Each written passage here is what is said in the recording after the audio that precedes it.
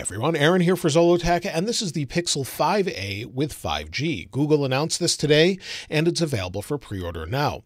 Now, this comes in at $449 and is available in just one color called Mostly Black. It looks like it has a little green tint to it as well.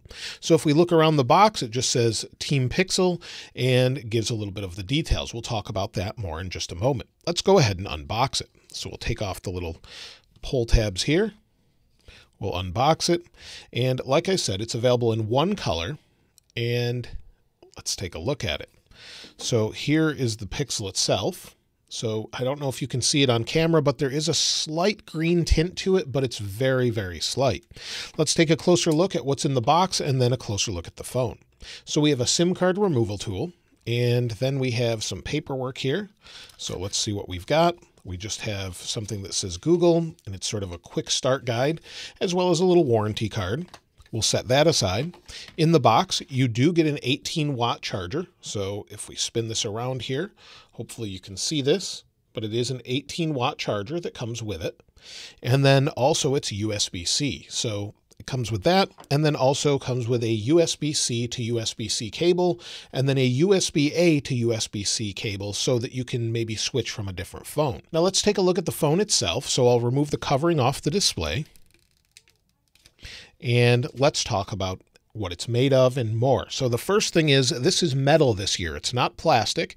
It has a metal unibody construction. On the front, it has Corning Gorilla Glass 3, according to Google. And as far as its overall size, it's very similar to the 4A 5G. So as you can see, it looks very familiar. You have your dual cameras, and we'll talk more about those in a moment. On the right-hand side, you have a power sleep wake button that has this nice texture to it. So it's a little bumpy texture. And then, of course, your volume rocker below that. On the bottom, you've got a couple speakers and microphone, or a speaker and microphone along with USB-C. And then on the other side, you have your SIM card tray. On the top, you've got a headphone jack and another microphone. And you've got your little speaker here at the top of the display. Now let's go ahead and take a look at the SIM card tray. Now, according to Google, this does not have dual SIM support, but it does have a physical SIM and an eSIM. So you can use either or. You can use a physical SIM card. It does not have expandable storage. Now, before I boot it up, let's talk about the internal specs a little bit. So this has last year's Qualcomm Snapdragon 765G, an Adreno 620 GPU, and 6 GB of RAM. Now the nice thing is it has a gigantic battery inside that's 4,680 milliamp hours. So that's a huge improvement and one of the biggest, if not the biggest batteries in any Pixel device. Also on the front, it's a 6.34-inch display, 2400 by 1080 with 413 pixels per inch, and it supports HDR. Now it has 128 gigabytes of storage internally that's not upgradable, and it's also IP67 water resistant this year, so that should help with dust or water intrusion. And it also has 802.11a, b, g, n, and AC, plus Bluetooth 5.0 and LE. Now for a quick size comparison before we boot it up, here is the Pixel 5 next to the new 5A. So it's a little bit bigger, and thickness-wise, maybe a little bit thicker, but it does have a bigger battery in it. It's very, very close though. And then next to the 4XL, it's very similar in size. So you can see the overall size is very, very close, but as far as the general look, it's basically a Pixel. You have similar thicknesses, similar power button layouts, and everything else.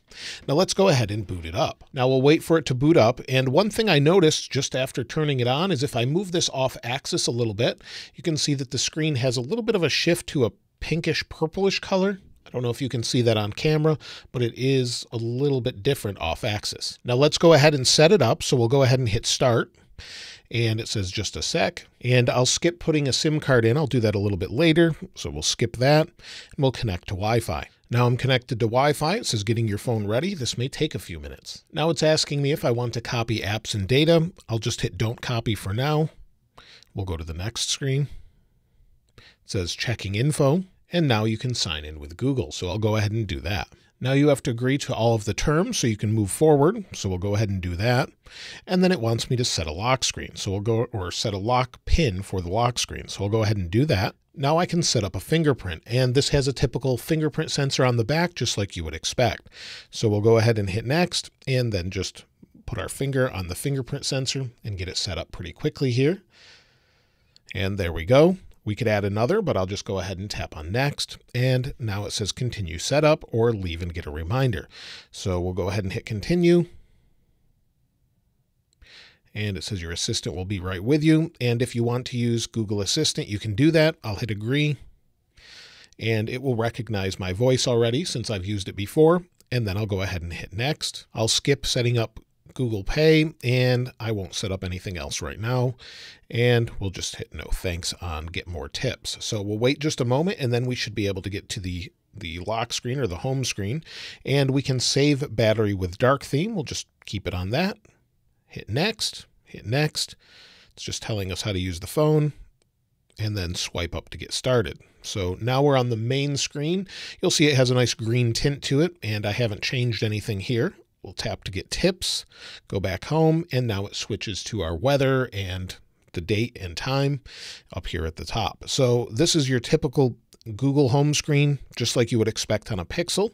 Now this has Android 11 on it, so let's go ahead and take a look here. And you can see it comes pre-installed with the June security update. Now whether or not we get the August security update, I'll have to check for updates, but we'll go ahead and check, and it says it's up to date. So I would expect this to get an update a little bit later to bring it up to the security level of August. But right now it comes pre-installed with the June security update and all the features that go along with that. And so I'll check for that a little bit later. Now, this particular device has 3 years support minimum, according to Google, and should be supported for that amount of time with updates and more. Now, as far as the overall cameras, I thought we'd take a look at those.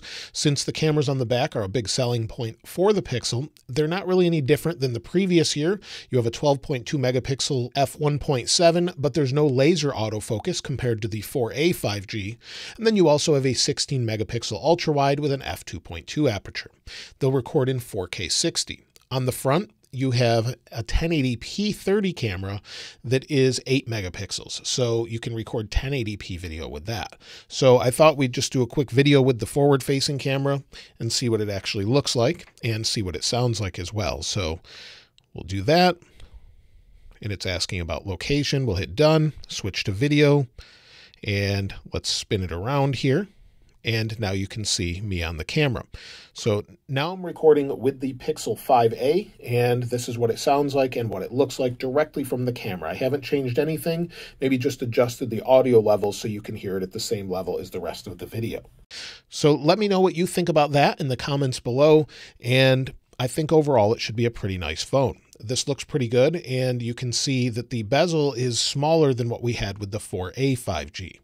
And so I'm really excited to try and use this. It should get great battery life. One thing it does not have is wireless charging, just like the previous year.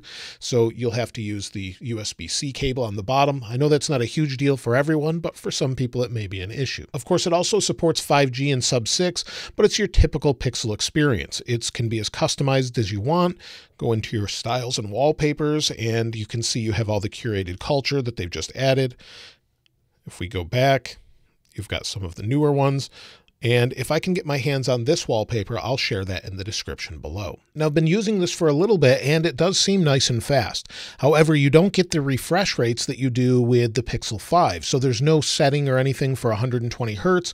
It's still at 60 Hertz when scrolling. So it is nice and smooth. It's what you would expect from all of the Pixel phones, but you don't get the 90 to 120 Hertz bump that you get with the Pixel 5. So you don't get that experience. But it is nice and fast to switch between different things, such as your settings, and then back to Chrome, and then the alarm clock. It's nice and fast overall. And then, of course, if you want to just clear everything, you can. But in general, it is in the lower end price bracket, so you're probably not going to have all of those premium features, but it seems pretty nice overall so far. But it would take more time to figure out if it's something that is comparable to a Pixel 5 for everyday use. Now, if there's anything else you'd like to know about this device overall, since it's pretty familiar, the processor is what we would expect. It's not going to be much different than any other Pixel, really. what we're waiting for is a Pixel 6 or the Pixel 6 XL that they announced a little while ago. So that will be coming out in a couple months or maybe a month at this point, and I'm looking most forward to that. But for now, this is a pretty good deal at $449, but let me know what you think about it in the comments below. Again, I'll try and link this wallpaper, and if you haven't subscribed already, please subscribe, and if you enjoyed the video, please give it a like. As always, thanks for watching. This is Aaron. I'll see you next time.